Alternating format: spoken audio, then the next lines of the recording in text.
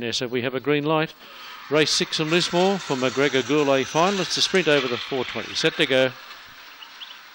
Niki's Way, Kingsbury Nessa begun well, but not as well as I'm a Necromancer. It's pretty tight up front though, and out wide on the track going very fast was Ibracadabra. It got away down the back, shining out of it wide on the track then was Sprightly Walk, but Ibracadabra got away. Getting up on the inside of it then was Kingsbury Nessa. In that pack was Niki's Way. Around the outside was Aristotle, and so too on the inside of those would have been Kingsbury Nessa trying to get through, but Niki's Way come up with a run beat. No, on the inside I'm a Necromancer, followed then by out wide Aristotle.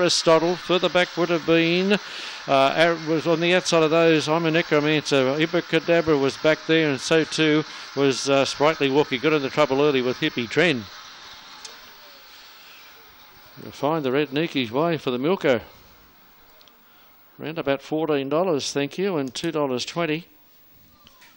Ran $9.69 to the first split. Just wouldn't give up the inside running down the back when they were coming at it with guns a-blazing. Second has gone to the green Mima Necromancer for Steve Barton. Third to the blue Aristotle for Sonia Kempshall. 1, 6 and 4 they finished there. 1, 6, 4 officially fourth, number 8.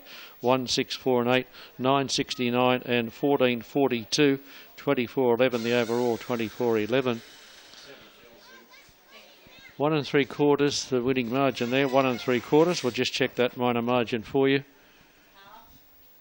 It is a half. 1 3/4 by a half there. 1, 6, 4 and 8 they finished that event.